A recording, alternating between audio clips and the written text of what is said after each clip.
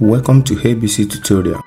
Today we'll be talking about the mnemonics to remember the essential amino acids. Amino acids, often referred to as the building blocks of proteins, are compounds that play many critical roles in the body.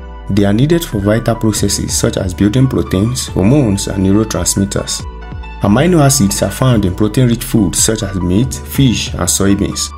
Essential amino acids are the amino acids which cannot be synthesized in the body and must be taken in diet.